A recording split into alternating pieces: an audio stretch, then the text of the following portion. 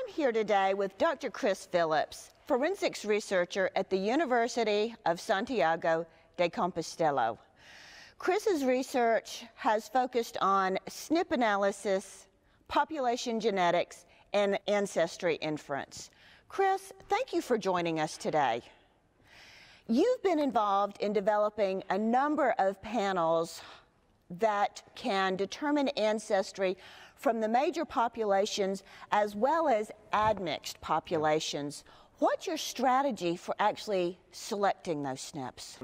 What we started with when we had a very small panel, which was based on capillary electrophoresis, was to try and choose markers which were most differentiated between the continents.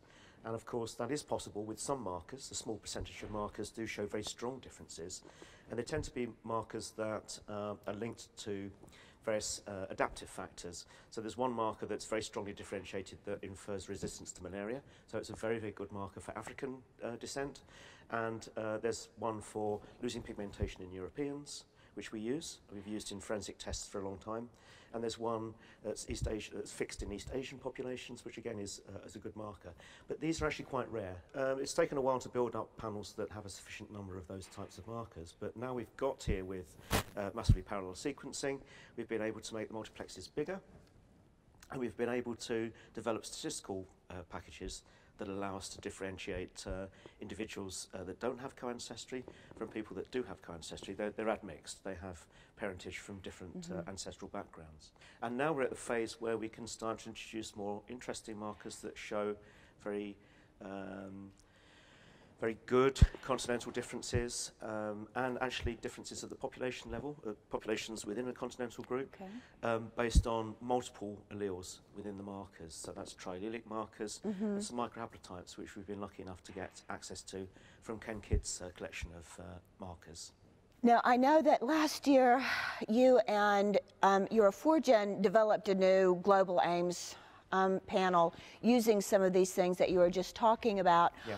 What criteria do you use to determine whether a SNP is actually performing well within that multiplex? It can be on the basis of the performance in PCR. It can also be how good the alignments are. And what we've tried to do in the past, in the panel that you mentioned, is to make sure the collection of markers is very balanced. And by that I mean it gives an equal differentiation of each of the 5 major groups: Native American, Oceanian, African, European and East Asian. So when you start to take a significant number of SNPs out because they're not good performers, it can upset the balance. So we've done a very careful job of trying to keep that balance, reassort the markers so we can keep that. It's important when we're looking at co-ancestry, because if we have too many African markers compared to non-African markers, for instance, we would overestimate the African contribution in African-American individuals that have co-ancestry from Africa. So Chris, so what is your next step with the panel? Well, at the moment we've got a final set which we're happy with. We're just assessing them with various criteria that we would use to evaluate the panel in a standard forensic context. So we have dilution series to test the sensitivity of the panel. We have mixtures. Mixtures are interesting because if you mix 2 individuals normally, it's quite difficult to distinguish them. But if you use markers that are ancestry informative, you can potentially establish the ancestry of the components of the mixture. And this is where the triallelics and the microhaplotypes cut in, because they're very good mixture detectors.